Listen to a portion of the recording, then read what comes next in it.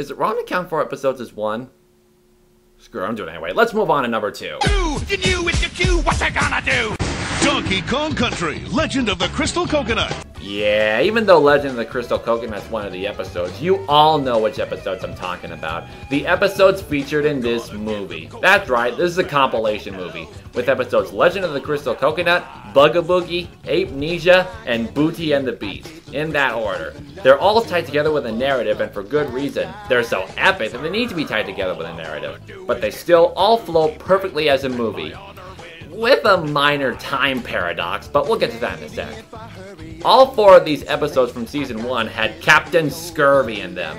Captain Scurvy is a pirate whose great-great-great-grandfather, Prince Scurvy, hid the crystal coconut in the idol of Inca Dinkadu. Because of this, he believed that the crystal coconut was his birthright, and all the episodes featured here would come to Congo Bongo to try and take it, apparently not buying the fact that DK is the one chosen to be future ruler. It's ironic, really, because probably the main villain should be Scurvy. He's the only one with a well-known family history and a more understandable motivation for evil doing than King K.Rool. I mean, in the show, Scurvy's done terrible things, but it was all out of inspiration from his ancestor, while K.Rool just does bad stuff for the sake of doing bad stuff. I'm overanalyzing. So, what was the minor time paradox I was talking about? Well, in Ape-Nesia, DK suffers a horrible case of, well, you know, and can't remember who he is. The bad guys decide to take advantage of this and convince DK that he works for them. The good guys' method of getting DK to remember who he is to get him to recall experiences he had in past episodes. Sounds fair enough, except one of these flashbacks is from an episode that would be featured after this one in the movie. That is crazy, and I can't think of any reason why they didn't choose a different episode for Diddy's flashback there. Normally, I'd just brush this off by saying, Diddy's the psychic, end of story. But if he's trying to get DK to remember it, why predict it? But again, overanalyzing. Getting back to Captain Scurvy though, at first I wasn't too crazy about him because while a lot of the characters are indeed from the games, Scurvy is not. I mean, I know Scurvy's design is based off of that of a cannon from Donkey Kong Country 2, but I never played it. Heck, I didn't even know what Donkey Kong Country 2 was at that time, or even that it existed. In fact, the first time I was sitting through Pirate Score, and I remember thinking to myself, where are Tiny, Lanky, and Chunky when you need them?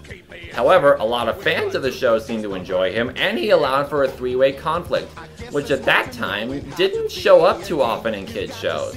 Combine those two things with his family history sinking in, no pun intended, and the fact that he actually says hell in this movie. Me great-great-great-grandpappy, may he rot in hell. And yeah, his character can kind of grow on you. Although there's another thing about him that just drove me nuts. In his first appearance in Booty and the Beast, you know, the episode that Diddy's psychic flashback took place, Scurvy had a pet parrot named Polly Roger, but after that, Polly was no longer part of his crew and joined up with King K.Rool's army instead. I wouldn't mind too much, except Polly still talks like a pirate and is even called one a few times. So what happened between him and Scurvy? Did they have a falling out? Was there a shortage of crackers? Did Scurvy get infected with Congo Bongo Gone Rongo disease? I don't know, but what I do know is that I fell in love with this movie as a kid. I still love it. I still watch it over and over again, and it's like this big, wonderful classic. I know most people would probably want me to put the Congo Bongo Festival of Lights in there since that had Scurvy in as well. And yeah, that was pretty awesome too, but this movie itself was pretty much what turned me on to the series. Yeah, I hate the time paradox as much as you do, but the epicness is still worth it. What else can you say, bud? Plunder, pillage, sack, and loot! For these characters, fans still root!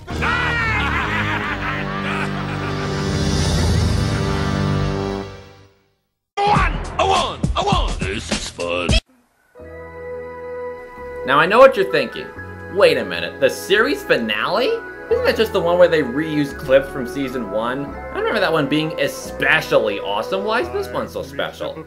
Well, growing up, I only saw a few of these episodes while it was still on TV, not counting the ones from the movie. I only know a lot of these episodes exist because of my good friend Mr. Internet. To know that at least they finished strong was enough to make me feel better about what I missed. In my opinion, this is a great way to end the series. The episode begins with DK and Diddy fishing. That image alone sets the final episode mood in my opinion, but let's keep going. Instead of catching a fish, DK catches a bottle, And in that bottle, a letter inviting him to the Federation of Future Rulers.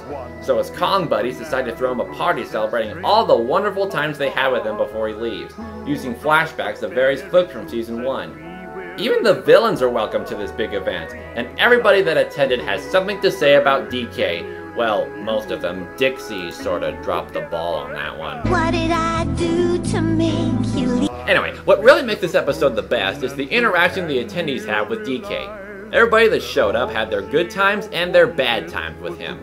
There's no action, there's no adventure, there's not even any singing apart from the clips. It's just the Kongs chilling out being the Kongs. That is really cool. No pun intended. The way I see it, the strength of the Donkey Kong franchise comes half from him and half from his Kong buddies. So the more fondly they think of him, the stronger his franchise is. This is the episode where his buddies seem the most serene. They're not fighting King K.Rool or protecting the Crystal Coconut, they're just talking about DK. It actually is really nice to see them just relax and be themselves. Now true, there is kind of a half-assed twist at the end, but to be honest, I kind of find it hilarious.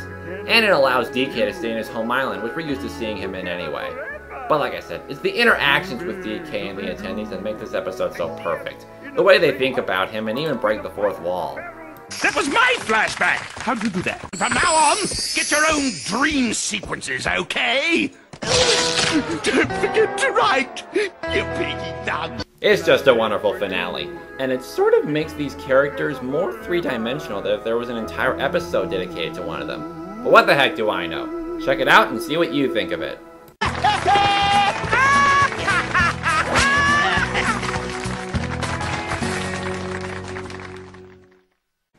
And those are my top 5 favorite Donkey Kong Country cartoon episodes.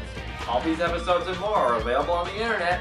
Check them out while you can and see what you've been missing, or if you're currently glad you've been missing. After the runners up. In the woods one day, Chris and Martin saw something strange. A little leaping lemur who liked to bounce and play. They followed their new bouncing friend, not knowing where this adventure would end. The animals were headed just around the bend.